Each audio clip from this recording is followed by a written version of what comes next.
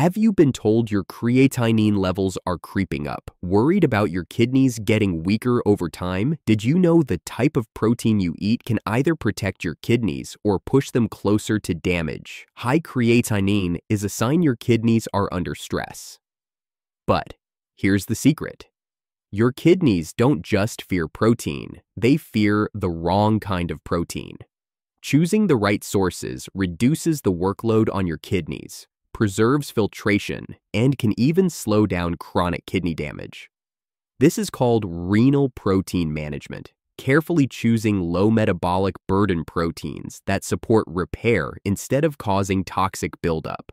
As a doctor working with kidney patients for 15 years, I've seen people improve their labs simply by swapping harmful proteins for renal-friendly ones without cutting protein completely. Today, I'll show you 4 proteins that heal your kidneys and 4 that silently worsen them. And trust me, you'll be shocked by the second one on the harmful list. Stay till the end for a bonus habit that supercharges kidney protection beyond diet. We're starting with the most kidney-friendly, low-burden plant protein that even helps lower creatinine. Let's begin with tofu and soy products. Tofu and soy products are some of the best alternatives to heavy animal proteins when you want to protect kidney function. Soy protein produces less nitrogenous waste compared to meat, which means your kidneys don't have to work as hard to clear metabolic byproducts. When your nephrons, the microscopic filters in your kidneys, are already under strain, reducing that workload can slow down the progression of damage. Soy also contains natural compounds called isoflavones, which act as mild anti-inflammatory agents. Inflammation is one of the silent drivers of worsening creatinine levels because it damages kidney tissue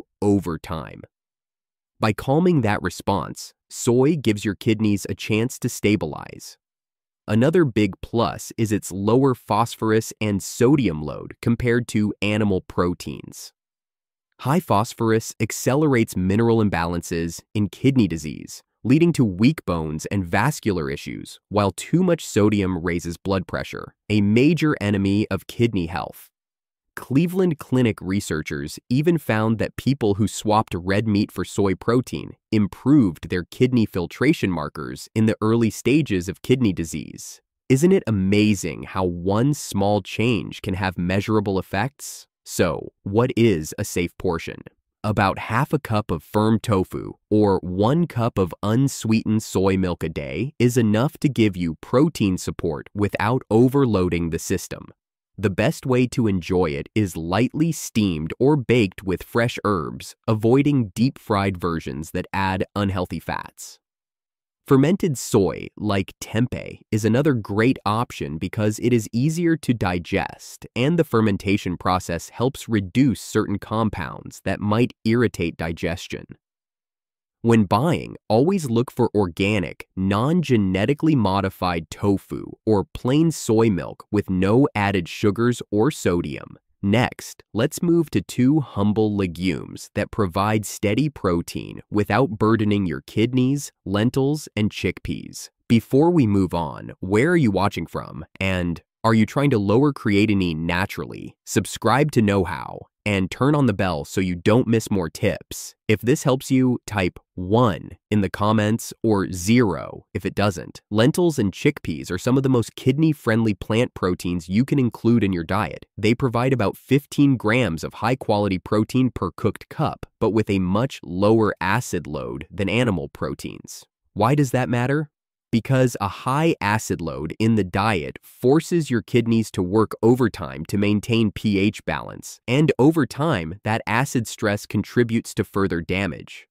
Lentils and chickpeas are also rich in soluble fiber, which binds to toxins in the gut, reducing the buildup of uremic toxins that contribute to high creatinine levels. Another hidden benefit is their magnesium and folate content, which supports healthy renal blood vessels and reduces oxidative stress that inflames kidney tissues.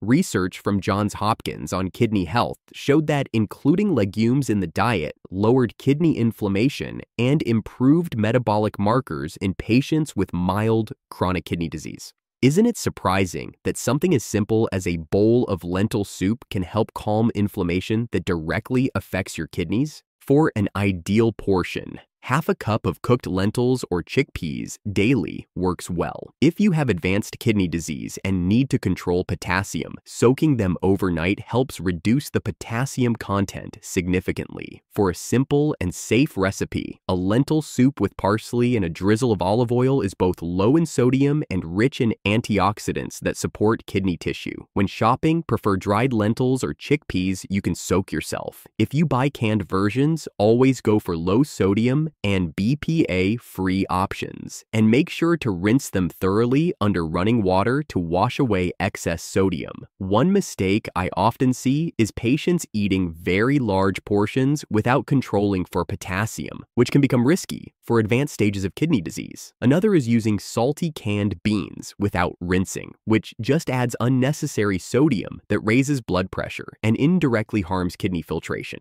Now, let's look at an ancient seed that is technically a pseudo-grain, but provides a complete protein with minimal kidney stress: quinoa.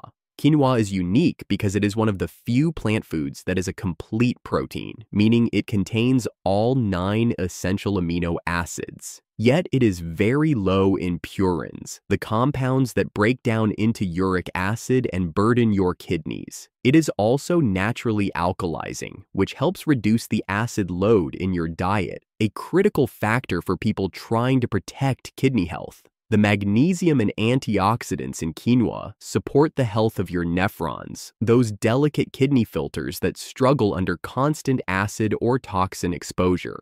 Harvard School of Public Health even highlighted quinoa as a food that lowers dietary acid load, which translates to improved renal outcomes over time. A safe portion is about half a cup of cooked quinoa as a side dish or meal base. A simple quinoa salad with cucumber and a drizzle of olive oil makes a refreshing, kidney-friendly lunch without adding strain. When buying quinoa, always rinse it thoroughly before cooking to remove natural saponins, which can irritate digestion. Avoid boxed quinoa mixes with seasoning packets, as those often contain hidden sodium. Our last healing protein comes in small packages, healthy fats and amino acids rolled into crunchy bites. Let's talk nuts and seeds in moderation. Nuts and seeds can be very beneficial for your kidneys if eaten in controlled portions. They provide plant-based amino acids along with healthy fats that don't create the same renal burden as heavy animal fats. Almonds, walnuts, flax seeds, and chia seeds contain arginine and omega-3 fatty acids that help support kidney blood flow and reduce systemic inflammation. Almonds and flax seeds in particular are known to reduce oxidative stress in kidneys, which is one of the drivers of worsening chronic kidney disease. Stanford University researchers showed that moderate nut intake reduced inflammation in patients with early kidney disease, which in turn helped slow down the progression of damage. But portion size matters a lot here. A small handful, about a quarter cup daily, is enough to get the benefits without overloading on phosphorus or potassium. Always choose raw or lightly roasted unsalted nuts, avoiding salted or candied versions that sneak in sodium and sugar. Also avoid nut butters with hydrogenated oils or added sweeteners, as they can quietly harm kidney health over time. Finding this helpful? Hit the like button. It tells YouTube this topic matters and helps Knowhow reach more people who need kidney support.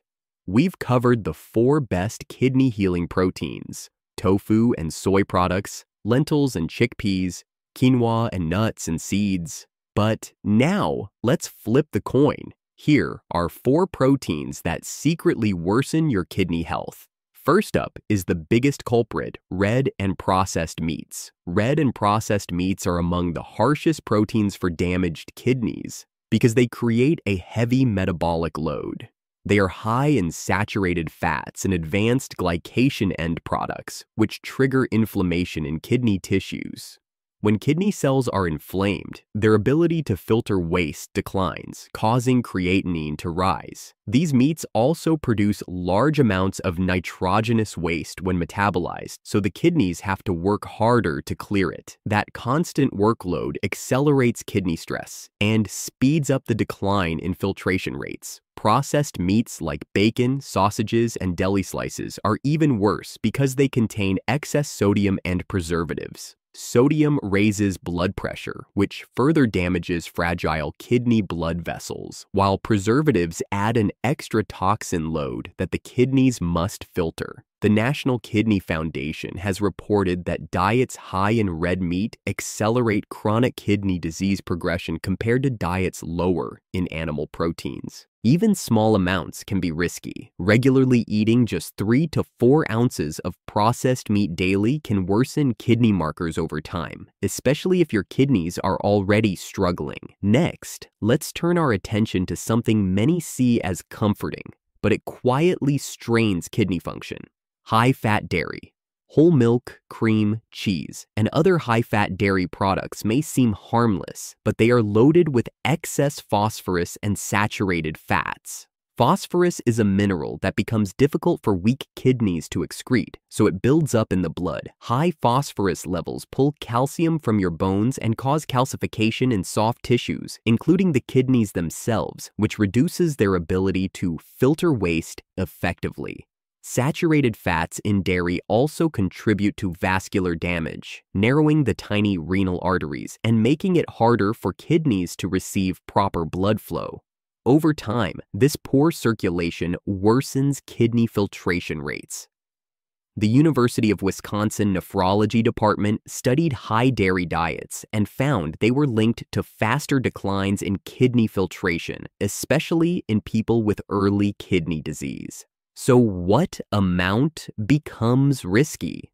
Regular intake of whole milk, cheeses, or creams over weeks and months can quietly worsen creatinine levels, even if your portion sizes are not huge. One mistake many make is adding cheese to meals multiple times a day, thinking it is just a little extra flavor, but it accumulates hidden phosphorus and sodium. If you are trying to protect your kidneys, switching to lower phosphorus plant alternatives is a much safer choice. Now let's shift our focus to the sea and look more closely at a surprising protein problem: purin-rich fish like tuna and sardines. Tuna, sardines, and other similar fish are rich in purines. Purines are compounds that break down into uric acid during digestion, and excess uric acid places extra strain on kidneys that are already filtering poorly. When uric acid levels climb, it can lead to gout attacks, kidney stones, and more inflammation within the renal system.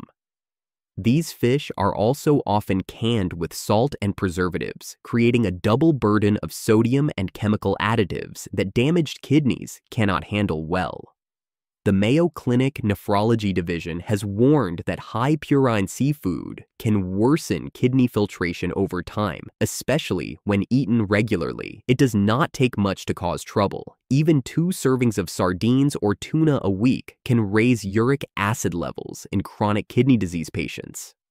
I have seen patients who thought they were eating healthy by swapping red meat for canned tuna, but their creatinine continued to rise because they were unknowingly adding purine stress. If you enjoy fish, it is better to choose low purine varieties in small amounts rather than frequently relying on tuna or sardines. And finally, let's discuss a modern trend that silently overloads your kidney: protein powders and creatine supplements. High-protein shakes and creatine powders might be popular in fitness circles, but they are among the worst for weak kidneys. These products flood the body with concentrated protein, forcing your kidneys to work overtime to clear the nitrogen waste produced when protein breaks down. That extra workload causes creatinine to rise faster than it would with natural food sources. Creatine supplements make things even more confusing because they can falsely elevate creatinine readings, making it harder to track true kidney function. Johns Hopkins renal research has shown that high-protein bodybuilding diets accelerate kidney function decline, especially in those who already have reduced filtration. Even 1 or 2 shakes daily can be risky if you have kidney disease or borderline kidney function. Over time, this excess protein load leads to higher waste accumulation and quicker damage to the delicate nephrons. From what I have seen, many patients who were otherwise stable started showing kidney stress after adopting protein shakes as a meal replacement. If you are trying to protect your kidneys, it is far better to rely on balanced whole foods rather than supplements. Are you currently using protein powders or creatine for fitness or diet reasons? I would like to hear if you think they are helping or hurting, because this is one of the most misunderstood topics in kidney care. There is one more daily habit that can help your kidneys filter better and keep creatinine more stable. Let's get into this simple yet powerful bonus tip. Gentle hydration cycling is a small change with big effects on kidney function. Instead of drinking large amounts of water at once, taking small sips every hour helps your kidneys stay hydrated and flush toxins without feeling overwhelmed. When you chug a lot of water at once, weak kidneys cannot handle the sudden fluid load, which may actually increase stress. But by spreading out hydration, you support steady kidney perfusion and toxin removal throughout the day. This method also prevents dehydration spikes, which are known to cause temporary creatinine rises. The nephrology team at Cleveland Clinic has confirmed that proper hydration can slow the progression of chronic kidney disease by reducing episodes of concentrated urine that stress the kidneys. So, how can you do it? Sip about 4 to 6 ounces of water every hour, keeping it gentle and steady. You can include herbal teas like nettle or chamomile, which provide extra soothing effects on kidney tissue and reduce mild inflammation. I have guided many patients to adopt hydration cycling, and over several weeks their creatinine fluctuations reduced noticeably. It seems like such a small habit, but the kidneys respond well to this consistent support. So, here is a quick recap before we wrap up.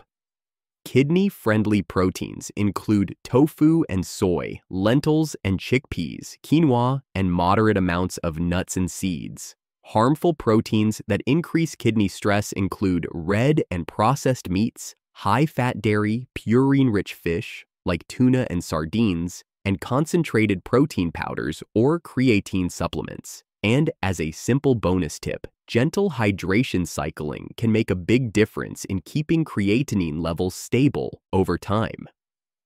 Choosing smarter proteins and reducing hidden kidney stressors will give your filtration system a better chance to recover.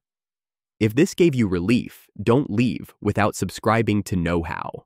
And type relief in the comments. So, I know it helped you today.